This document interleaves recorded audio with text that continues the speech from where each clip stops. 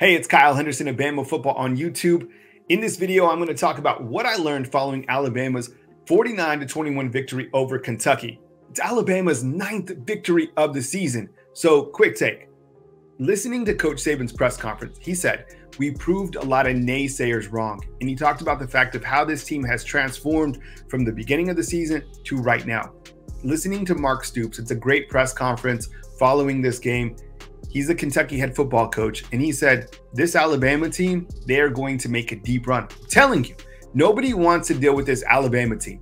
The way they came out in this game was straight fire. They were missing a lot of key components today. Jermaine Burton was out sick. Coach Saban mentioned that. Ja'Cory Brooks, we've seen him off and on. He didn't play on the defensive side. You had Deontay Lawson who was out. You had Jalen Key. This team started out hot, 21-0. And for the beginning of this game, I thought Alabama was going to score, 56 or whatever they wanted to be honest. But it was that muffed punt that really gave Kentucky a little bit of life. Kentucky puts on a touchdown. It's 21-7 after the first quarter. Now, Coach Saban did defend Kool-Aid in the post-game press conference. I want to hear from you inside the comment box. What do you think about that particular play? To me, from what I saw, it looked like Kool-Aid just didn't catch the ball. But Coach Saban goes in detail about that. You can watch that on Coach Saban's press conference, which we did upload a clean version to our YouTube channel.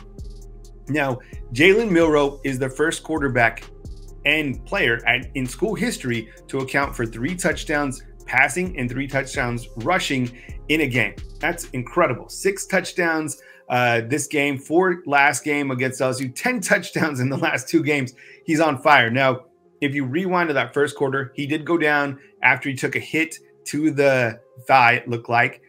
Trainers checked him out. He was hobbling around for, I don't know, a quarter and a half, but it didn't seem to affect his play. He's a big dude. We all know that he's very durable, and he finishes out with 230 yards passing. Now, he should have thrown the football away instead of forcing that pass that turned out to be an interception. Coach Saban talked about that as well. Said, got to know when to dump it off. And Jalen didn't do that.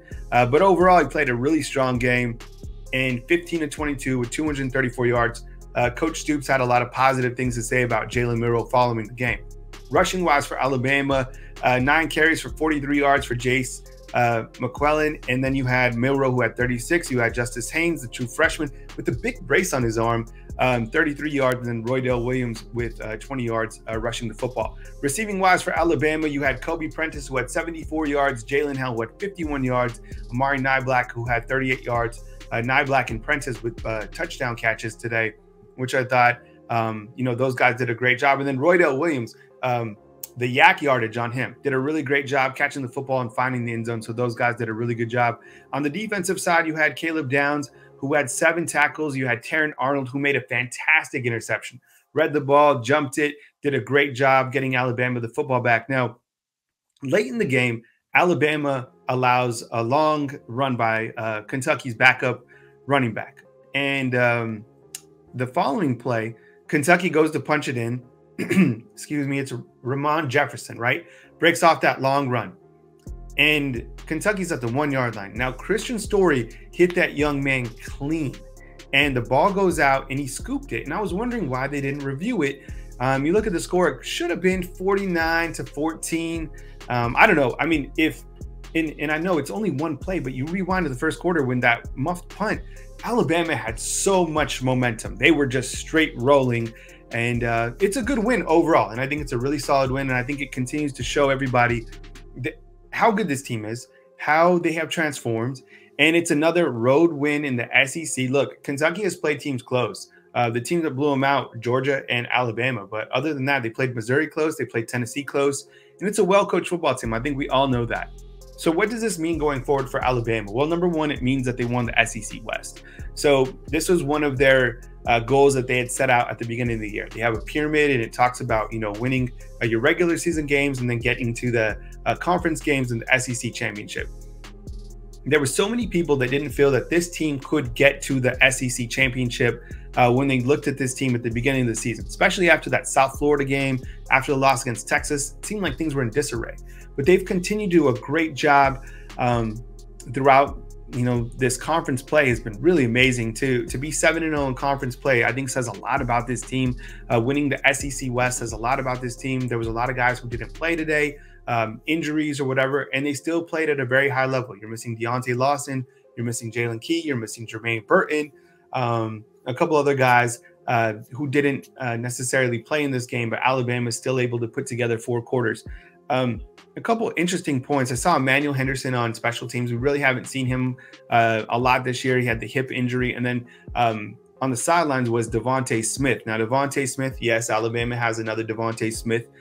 He was out with the foot injury. We haven't even seen him this entire season. He was back at least suited up, which is good news for Alabama considering the fact that Jalen Key is out with this game. But you did have Christian Story filling in at that safety position. I want to hear from you about this team. Do you feel like Coach Stoops says, and I've been saying this for a long time, look, I feel that Alabama is going to make a deep run. I don't think that Alabama loses another game, and that's not necessarily rat poison. That's my opinion. I just think that you look to the defense being as consistent as they've been this entire season, and once they get some of these guys back, Deontay Lawson, Jalen Key, even Devontae Smith, who knows? That could even add more firepower on that defensive side. I think the defensive line has been playing really well. The linebackers have been great. I loved how Chris Broswell, man, he just picked up Leary and just threw him to the ground. With that said, Leary did make a good play, escaping a couple Alabama defenders today to be able to get the ball out. Today, he finished 17 of 31, 158 yards with a touchdown. And then Davis, who's a really good running back for Kentucky, he was held to 26 yards, but he did have 2 rushing touchdowns. Do you feel that this team can make a run? Are you on this Alabama train? Do you feel that they can match up well with the top 8, being that their offense has now come along, that we now know that Jalen Milroe is capable of just putting this team on his back? They have a lot of weapons. I did like the fact that Tommy Rees continues to be more creative with some of his offensive weapons. We saw Kendrick Law in the backfield. We continue to see them trying to figure out how to get him the football. The running backs are performing at a very high level. This team is hungry. This team knows that every single game is an elimination game. This team is capable, as Stoop said, to make a very deep run. Now, when we look at the playoff picture and things that are going into this particular game, there's a lot that needs to happen. Michigan defeated Penn State, and I'm cutting this video before Ole Miss and Georgia have even played. But most of the teams that are in the top 8, all of them, in fact, are favorites, and they should be. But we still have to get to that conference championship weekend. And I think, some dominoes are going to fall, and all Alabama can do is to continue to win. They control their own destiny in the sense of you have to win. Now, other things that they don't control are, how are other teams going to perform? You can't think about that. This team, I feel, is laser focused. I feel that they've done a great job, despite them getting better, not buying into the rat poison. And I think they have a mantra of that, let a naysayer know. Even Coach Saban said that. As I mentioned, this team knows what's at stake.